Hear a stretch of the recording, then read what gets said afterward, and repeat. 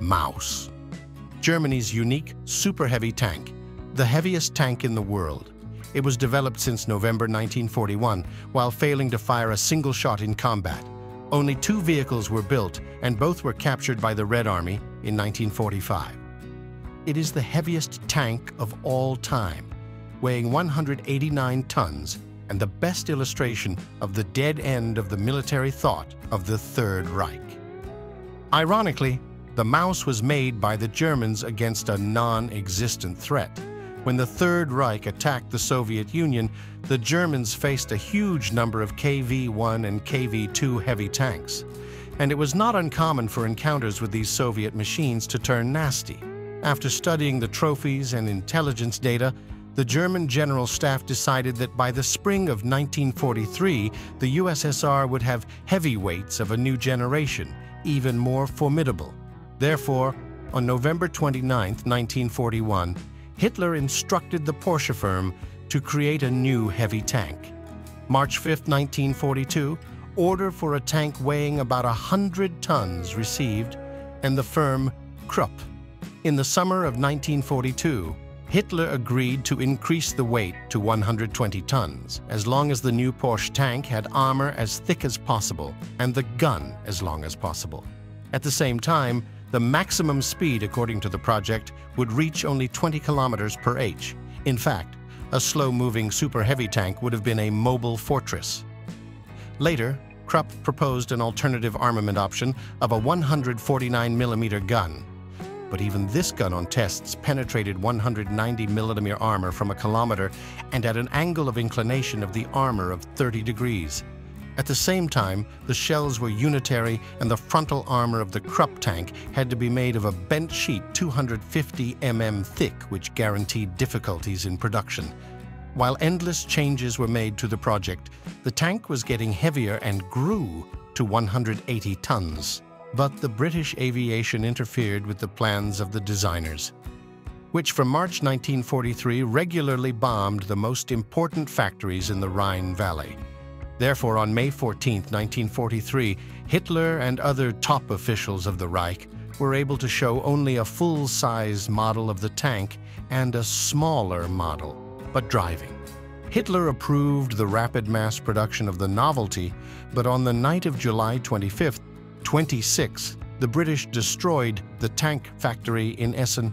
Production of hulls and turrets of the Maus was slowed down for 7-8 months.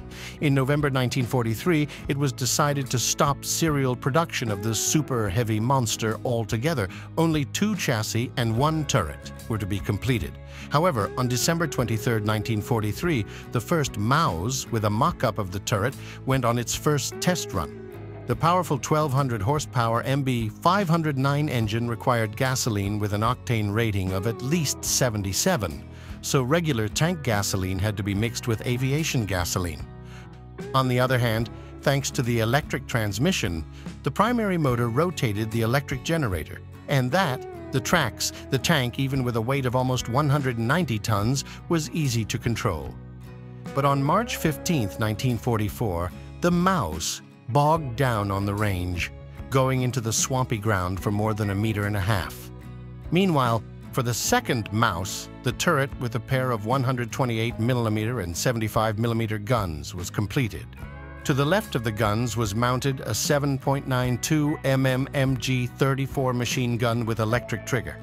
The tank could hold 68 128mm rounds, 175mm rounds, and 1,000 rounds of ammunition. The frontal armor of the hull reached a thickness of 200 mm, the turret 220 mm. At the end of June, and the second Maus began to drive on the range. Off-road, it spent 350 liters of fuel for only 10 kilometers of travel.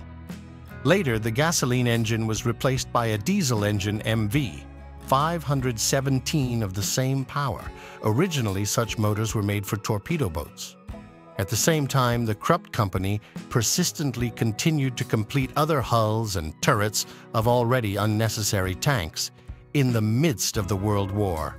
Finally, in March 1945, the second of the built Maus went to the front. But the attempt to use the miracle weapon turned out to be a complete failure.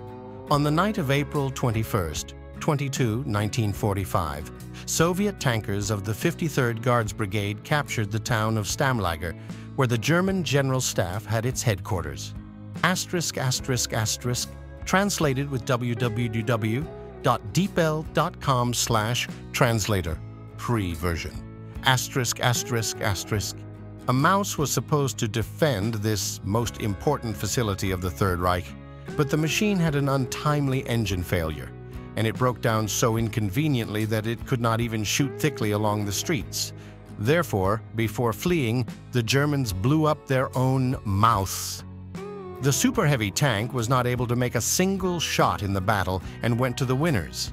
According to the memories of Vasily Arkhipov, the commander of the 53rd Brigade, the tanks were so big that even the Royal Tiger would seem very small next to it. Why tanks and not tank?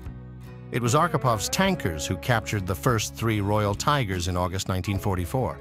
Many years later, one event could be superimposed on another, especially in literary processing. So Arkhipov's 1981 memoirs mention 3 trophy extra-heavy tanks, and the first mouse remained on the range. In the summer of 1945, Soviet troops found the tank in inoperable condition and with marks from German shells. In the fall of 1945, on the chassis of this mouse, put the turret from the second, loaded on a railway platform, and in May 1946 brought to the famous range in Kubinka. There, the huge trophy was fired 4 times from 122mm cannon and then towed to the museum. Soviet experts noted that the vertical hull sides of the mouse could be penetrated with the existing 100mm gun, whose projectile had greater armor penetration than the 122mm. So why was the mouse not a masterpiece of tank building, but its greatest dead end? The Germans created a new tank for 3 years, and this during the World War, when every day is literally worth its weight in gold. The result of several years of hard work, huge sums of money, and constant improvements, only 2 machines. And the first mouse never left the range, and the second simply could not reach the enemy. Prospects of serial production were suppressed by the British aviation. Instead of a practical fighting machine, the designers of the Third Reich created a monster many times heavier than any other tank. With a maximum speed of only 20 kilometers per h and fuel consumption by tanks, the crew of the mouse had to hope that the enemy would drive itself to the right place. And for transportation by rail, the tank required a special platform. At the same time, mouse, despite the thick armor, was vulnerable to the shells of existing at the time of its creation guns. Its engine and tracks were not characterized by reliability, and it's hard to even imagine how much a mass-produced vehicle would have cost. Back in 1943, the Germans themselves abandoned the project, but continued to finalize unnecessary tanks.